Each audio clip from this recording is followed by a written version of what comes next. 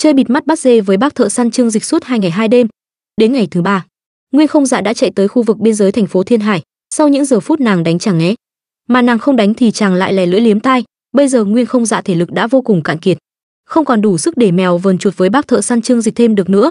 Sắc mặt trở nên nhợt nhạt và trắng bệch. Trong 3 ngày dòng dã Nguyên Không Dạ không được ăn, cũng như không có một hớp nước vào miệng, bất cứ thứ gì từ đồ ăn thức uống lọt vào tầm mắt của Nguyên Không Dạ, chỉ trong vài giây sau sẽ được Trương Dịch phá cho bằng được. Đây chính là độc chiêu các nam tử Hán Việt Nam hay dùng, không ăn được thì đạp đổ. Mặc dù không được ăn uống để hồi phục thể lực, Nguyên Không Dạ cũng rất muốn được nghỉ ngơi, nhưng sâu trong sự cảnh giác cô luôn biết rằng mình không thể yên tâm nghỉ ngơi được, vì biết khẩu súng vừa to vừa dài vừa đen của Trương Dịch luôn thập thò trong bóng tối, luôn luôn biết cách để âm thầm chĩa vào đầu của Nguyên Không Dạ. Trong đầu Nguyên Không Dạ tràn ngập cảm giác tuyệt vọng đến mức vô cùng tận, cảm giác như từng hy vọng trong đầu bị cắt thành những mảnh vụn nhỏ chỉ bằng một con dao cùn. Nếu bị cắt bằng một con dao sắc nhọn, bản thân sẽ không chịu nhiều đau đớn bằng việc một con dao cùn từ từ cứa vào da của mình, sau đó không thể cắt trong một đường mà khẽ cứa đi cứa lại, và róc xương cũng như thịt của bản thân từng chút một. Nếu Nguyên Không Dạ gặp được dị nhân Epsilon ở Thịnh Kinh mạnh hơn bản thân mình, có lẽ cô sẽ có một cái chết êm ái và không đau đớn cay đắng như thế này, nhưng cô lại va phải cái thằng chết bằm có cái tên Trương Dịch. Nếu để so sánh Trương Dịch với đỉa, Trương Dịch đích thị là con đỉa chúa. Việc chênh lệch sức mạnh khiến Nguyên Không Dạ không cam lòng, nhưng lại thực sự bất lực. Hướng ánh mắt mệt mỏi nhìn về cái cây trên đỉnh đồi, trong tuyệt vọng Nguyên Không Dạ lại nhớ tới Trịnh Giật Tiên. Cô thầm cảm thán trong đầu, Trịnh Giật Tiên, nếu như ngươi còn sống thì tốt biết bao nhiêu. Sau đó Nguyên Không Dạ loạng choạng đi tới phía trên đỉnh đồi, bản thân mệt mỏi đến mức như muốn buông xuông tất cả. Trương Dịch ở phía sau Nguyên Không Dạ khoảng 1 cây số, cũng bình tĩnh bám theo ngay phía sau. So với Nguyên Không Dạ, thể trạng của Trương Dịch hoàn toàn ngược lại, vẫn luôn sung mãn và tỉnh táo sau khi tự tiêm cho mình 2 mũi thuốc kích thích quân sự. Chính vì vậy thần kinh của Trương Dịch bây giờ ngang với mức chơi đá. Bây giờ Trương Dịch tự tin có thể chơi đùa với Nguyên Không Dạ cho tới khi Nguyên Không Dạ không thể chịu nổi được nữa. Nhìn vào bộ dáng thất thểu của Nguyên Không Dạ, Trương Dịch mỉm cười thầm nghĩ, cuối cùng cô ta cũng đã không chịu đựng được thêm nữa. Chiến lợi phẩm cách mình không còn xa nữa rồi. Vẻ mệt mỏi, đói khát hiện rõ trên khuôn mặt Nguyên Không Dạ.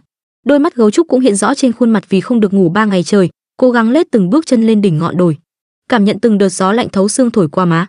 Mặc dù có chút lạnh lẽo nhưng cũng không làm cho Nguyên Không Dạ cảm thấy khó chịu. Nhưng bây giờ Nguyên Không Dạ bây giờ thực sự rất buồn ngủ. Ngay cả cảm giác lạnh thấu xương như hiện tại cũng không thể làm Nguyên Không Dạ tỉnh táo hơn. Rất nhiều lần Nguyên Không Dạ gần như mí mắt dính chặt vào với nhau. Cô định chợp mắt một chút, nhưng mỗi khi Nguyên Không Dạ chuẩn bị ngủ, một tiếng súng trong bóng tối âm thầm vang lên văng vẳng bên tai. Trương Dịch không chủ đích nhằm thẳng vào đầu Nguyên Không Dạ, mà mục đích chính làm cho Nguyên Không Dạ càng ngày càng trở nên mệt mỏi, muốn ngủ không được ngủ, muốn dừng lại không được dừng lại. Trương Dịch đúng kiểu người đàn ông không phải em muốn gì là cũng được. Vì vậy Nguyên Không Dạ chính thức từ kẻ đi săn trở thành kẻ bị người khác săn. Tiếng súng của Trương Dịch văng vẳng bên tai rất chân thành, như một lời động viên nghe giống của Tiến Bịp đã từng nói, tỉnh lại đi em ơi, không là không ai cứu được em bây giờ đâu. Đối mặt với tiếng súng văng vẳng bên tai, Nguyên Không Dạ cố gắng giữ đầu óc tỉnh táo trở lại bằng cách liên tục lắc đầu, trong đầu thầm lẩm bẩm một mình, đừng ngủ, cố gắng đừng ngủ, nhưng mình thực sự mệt mỏi, mình mệt quá. Lúc này Nguyên Không Dạ trở nên tuyệt vọng và đáng thương hơn bao giờ hết. Khuôn mặt nhỏ nhắn trong sáng thánh thiện chính thức trở lại như bình thường. Nguyên Không Dạ dính vào Trương Dịch, không khác gì một cô hàng xóm đang bị anh thợ sửa ống nước bắt nạt. Trong lúc tên thợ sửa ống nước đang liên tục vờn con mồi trước khi ăn, thì cô hàng xóm bé bỏng liên tục tìm kiếm sự bảo vệ. Nguyên Không Dạ thành kính chắp tay ngước nhìn lên bầu trời đầy tuyết rơi, ánh mắt mệt mỏi cố gắng mở ra, thầm nói lên tiếng lòng của sự bất lực. Lạy Chúa, con không phải là tín đồ trung thành nhất của Chúa sao? Con xin Ngài hãy cứu con. Đối mặt với sự thành tâm thành kính của em nó, không có một vị thần nào lên tiếng đáp lại. Thay vào đó chỉ có tiếng gió điều hưu mông quạnh phảng phất quanh đây, một âm thanh tĩnh lặng đến mức tuyệt vọng gửi tới Nguyên Không Dạ. Nguyên Không Dạ bất lực hét lớn trong bàng hoàng. Sự tuyệt vọng càng lúc càng chất cao như núi. Tại sao? Tại sao Ngài không cứu tôi? Tôi đã làm gì sai sao? Nhưng mọi thứ tôi làm từ trước đến nay mục đích tạo ra một thế giới trong lòng và không ô nhiễm vấy bẩn. Trịnh Giật Tiên, Trịnh Giật Tiên, tôi phải làm sao đây? Nếu anh còn ở đây hãy nói cho tôi biết phải làm gì được không? Lúc này Nguyên Không Dạ không hề giống một thủ lĩnh lạnh lùng và có phần thánh thiện của Bái Tuyết giáo. Bây giờ Nguyên Không Dạ thực sự giống một kẻ thất thế, một kẻ điên trong sự tuyệt vọng của bản thân. Trong lúc hốt hoảng và không kiềm chế được cảm xúc, rất nhiều hình ảnh và khuôn mặt xuất hiện trước mắt Nguyên Không Dạ, tìm tới sự tuyệt vọng. Nguyên Không Dạ càng mong muốn được trở về với an yên tự tại. Trước mặt cô, hình dáng cha mẹ Nguyên Không Dạ, cùng với rất nhiều tín đồ đang đứng mỉm cười. Cha cô chìa bàn tay về phía cô và nói, được rồi, con cùng đi với bố mẹ nhé, chúng ta cùng trở về thiên quốc nào. Nguyên Không Dạ đang định đưa tay về phía cha mẹ mình thì bất ngờ một giọng nói vang lên. Không Dạ, dậy đi nhanh lên. Tiểu Dạ, em không sao chứ? Hình ảnh trước mặt Nguyên Không Dạ bất ngờ thay đổi. Giọng nói hét lên chính là Trịnh Giật Tiên. Nhìn thấy khuôn mặt này, hai hàng nước mắt rơi lã chã trên má Nguyên Không Dạ, cô từ từ cố gắng đứng dậy bước tới Trịnh Giật Tiên. Bất ngờ một bài hát ru vang lên bên tai. Ngủ đi em yêu, ngủ đi công chúa thân yêu. Nguyên Không Dạ bây giờ không thể chịu đựng và tiếp tục nhịn được nữa. Cô buồn ngủ và cảm thấy đói khát. Cơ thể bây giờ chính thức trở thành một thân thể trống rỗng. Trong đầu Nguyên Không Dạ nhẹ nhàng lựa chọn. Dù sao thì cũng nên từ bỏ hết được rồi. Tất cả những người mà mình yêu quý đều đã chết, và tất cả những người yêu thương mình đều chết vì mình. Vậy thì cuộc đời mình đang sống có còn ý nghĩa gì nữa? Nguyên Không Dạ nhẹ nhàng lại gần hình bóng của Trịnh Giật Tiên. Với tư thế loạng choạng, Nguyên Không Dạ từ từ ngã vào lòng Trịnh Giật Tiên. Nhưng thực sự chỉ là một gốc cây do cô tưởng tượng ra mà thôi. Nguyên Không Dạ gần như muốn buông bỏ. Cô nhắm mắt tận hưởng, trong đầu thầm vang lên câu nói: dù sao cũng có thể nhìn thấy mọi người trước khi mình chết. Nguyên Không Dạ ôm lấy thân cây với sự ảo tưởng trong đầu của mình. Sự tuyệt vọng và ảo tưởng suy nghĩ tới Trịnh Giật Tiên khiến cô cảm thấy ấm áp. Giọng nói Nguyên Không Dạ lẩm bẩm vang lên đầy mong muốn, sau đó từ từ nhắm mắt lại. Trịnh Giật Tiên, tôi đói. Sau khi dứt lời, Nguyên Không Dạ dần dần nhắm hai mắt lại, đầu tựa vào gốc cây chìm vào giấc ngủ, bỏ lại sự tuyệt vọng ở phía sau. Thứ Nguyên Không Dạ cần bây giờ chính là một giấc ngủ sau những giờ phút mệt mỏi bị Trương Dịch giày vò. Ở phía đằng xa, Trương Dịch nhìn thấy Nguyên Không Dạ đang dần dần gục xuống thân cây, lặng lẽ giơ súng trong tay đưa lên, khóa thẳng vào đầu Nguyên Không Dạ và nổ súng. Tỉnh. Viên đạn bất ngờ dừng lại sau gáy Nguyên Không Dạ khoảng mấy chục phân rồi lắc lư rơi xuống. Bức tường thần lực của Nguyên Không Dạ vẫn còn, chứng tỏ Nguyên Không Dạ chưa thực sự chìm vào giấc ngủ. Trương Dịch bình tĩnh nhìn vào ống ngắm mà nói ra: chưa chết sao? Vậy thì để tôi bắn thêm vài phát nữa xem còn như vậy không nhé. Trương Dịch cảnh giác nhìn Nguyên Không Dạ, nhưng bản thân không dám lại gần một cách hấp tấp vội vàng, bởi vì Trương Dịch hiểu rằng những con thú đang bị trọng thương là loài nguy hiểm nhất thế giới. Nếu Nguyên Không Dạ thực sự sắp chết, thì một đòn hồi mã thương của ả là dồn toàn lực cho kẻ địch của cô ta. Trương Dịch không vội vàng, khởi nguyên đạn trong tay cũng đã dùng hết. Trương Dịch bình tĩnh cầm khẩu súng bắn tỉa phản vật chất từ trong dị không gian, ngắm thẳng mục tiêu là Nguyên Không Dạ, lên tiếng khẳng định và nổ súng. Hãy thử lại lần nữa nào. Kình, kình, kình. Lần này, Trương Dịch không nhắm vào phần đầu của Nguyên Không Dạ, bởi vì khẩu súng của Trương Dịch rất mạnh. Nếu va chạm vào phần đầu sẽ ảnh hưởng đến việc hấp thụ nguồn sức mạnh của Nguyên Không Dạ. Hơn nữa Nguyên Không Dạ đang bất tỉnh, việc phòng thủ của bản thân hoàn toàn dựa vào bản năng.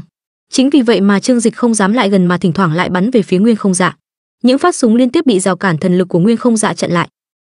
Cứ như vậy một ngày một đêm tiếp tục trôi qua. Nguyên Không Dạ, một dị nhân Epsilon đầu tiên của thành phố Thiên Hải, sau một quãng thời gian dài giao chiến với Trương Dịch cuối cùng cũng kiệt sức. Một viên đạn xé gió kết hợp với sức mạnh không gian của Trương Dịch vang lên kình. Áp lực từ viên đạn cỡ lớn xé nát cơ thể Nguyên Không Dạ.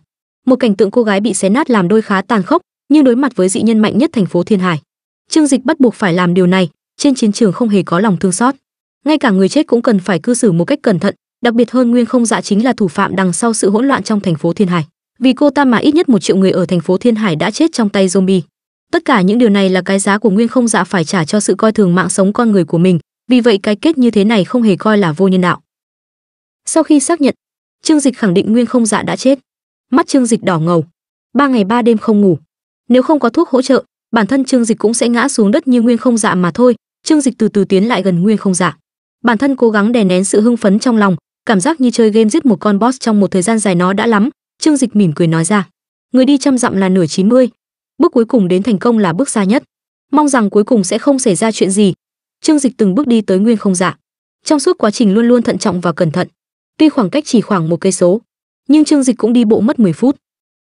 Trương Dịch bản thân không muốn chuyện gì xảy ra, vì vậy cẩn thận quan sát khắp nơi này để xác nhận không có kẻ nào lảng vảng quay đây. Mà cho dù có người nào tới đây, Trương Dịch cũng không hề ngại công nghệ va cho lắm. Mặc dù bây giờ tinh thần cộng với đầu óc Trương Dịch gần đạt tới giới hạn, nhưng sức mạnh và dị năng vẫn rất dồi dào.